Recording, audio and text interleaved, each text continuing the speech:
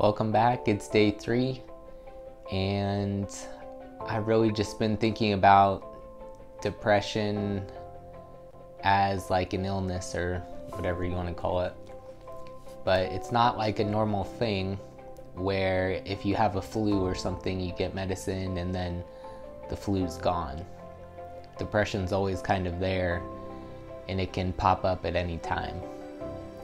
And for me, it was really about finding the right balance of things to cope with it. So before, I used to just exercise if I was feeling really depressed. Just go on like the longest walk that I could, and that's all I really knew how to do. But now, you kind of have to find your own mixture of what works for you. So for me, that's taking my medicine when I'm supposed to, exercising, going to therapy if I need it, meditation and mindfulness, and living a life of purpose. And a lot of those things I hadn't really done before. I'd never meditated or done any mindfulness things. My purpose was all just living through other people, and I refused to go to therapy for the longest time. But I think you have to figure out your own approach. Just taking medicine isn't gonna work. It's not the magic pill. Just going to therapy and not having any purpose in your life isn't gonna work. And so you really have to figure out what works for you. And I think that's sometimes the hardest part, is trying to balance all these things and figure out what works for you. And I recently discovered what works for me. I wasn't really searching for it specifically, but just trying to figure out everything and just going through my journey, I kind of figured it out, I guess. So I'm feeling a lot better today.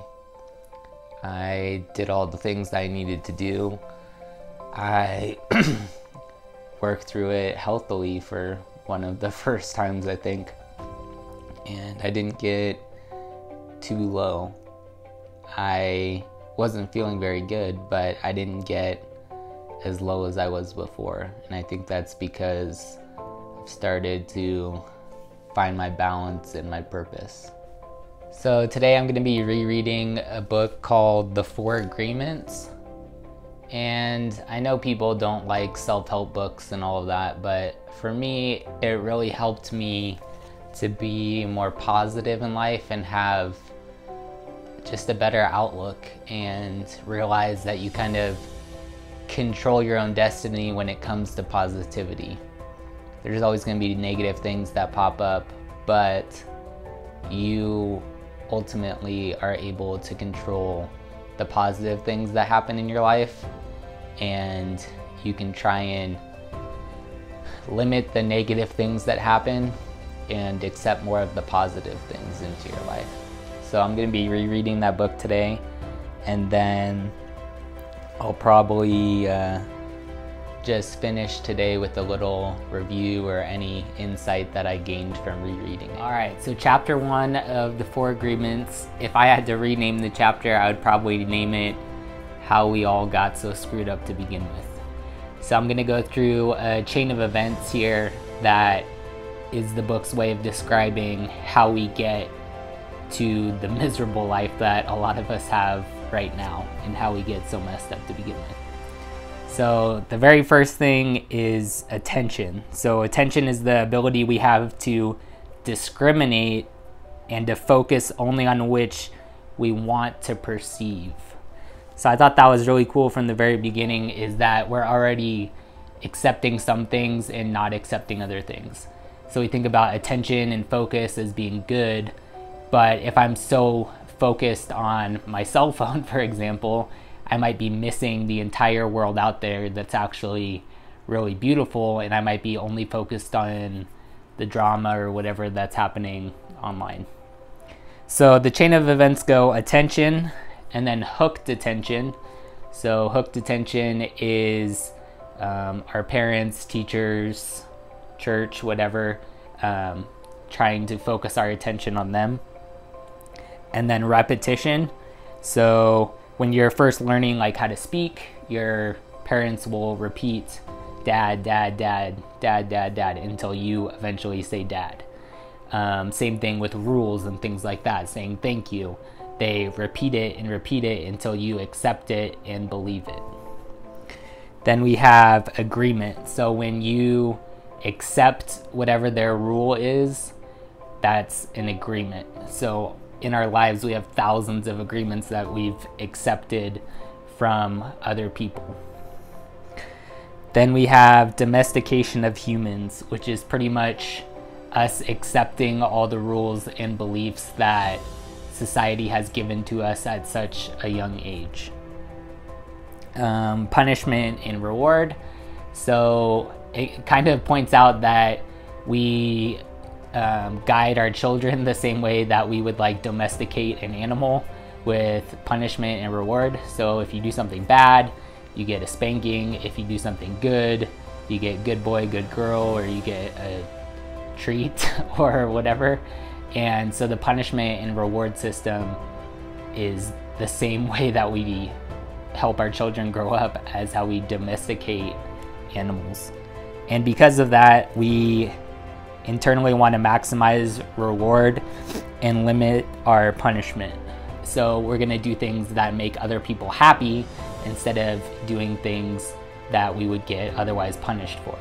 So we're adhering to these agreements that were set forth by our parents and other organizations so that we're maximizing our rewards and limiting punishment. That creates a false self, which the book calls the book of law.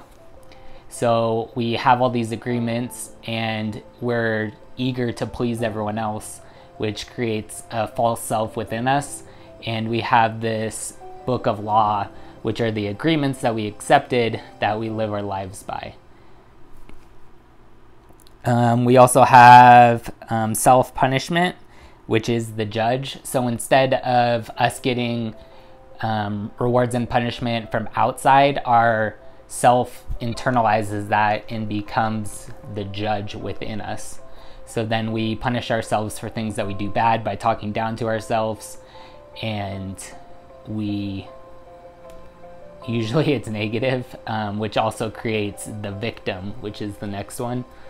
And so we have the judge within us and we have the victim, and the victim is the one that says, I don't deserve this, or I'm stupid, things like that. After that comes fear. So because we have the judge within us, it creates fear because we don't want to do things still that will get punishment from ourselves, or do things that wouldn't adhere to the book of law from other people.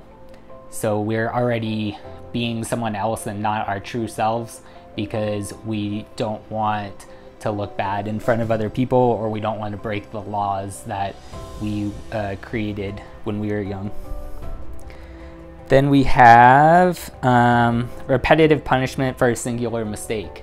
So if we do something wrong, we beat ourselves up over it, and we punish ourselves more than once, over and over and over again.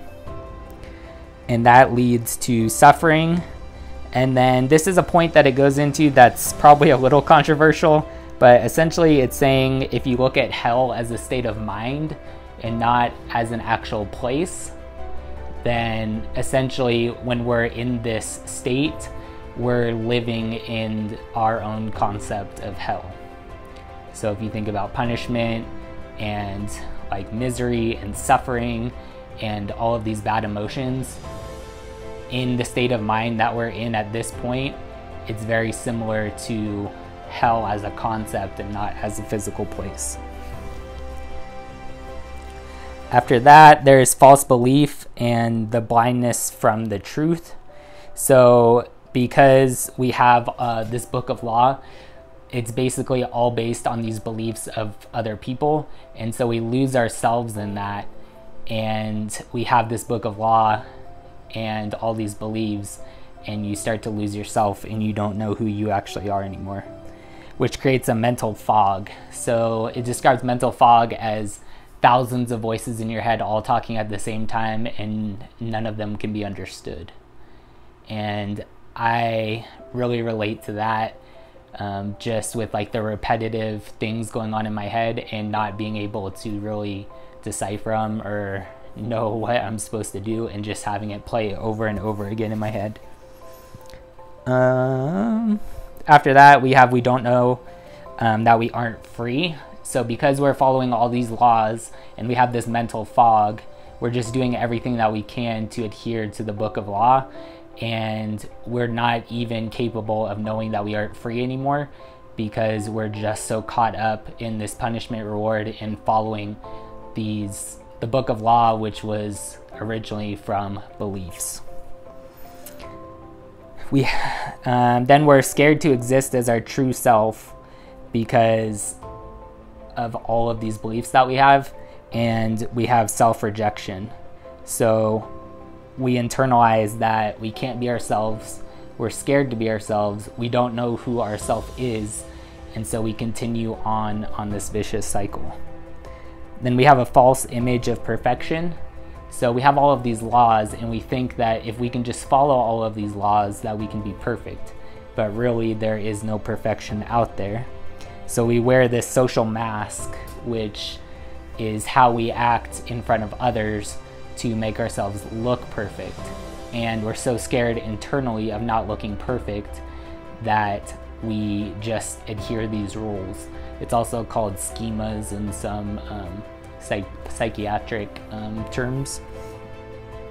And then we have self-abuse. So because we can't be perfect, we continue to abuse ourselves. And then we also will accept slightly less abuse from other people.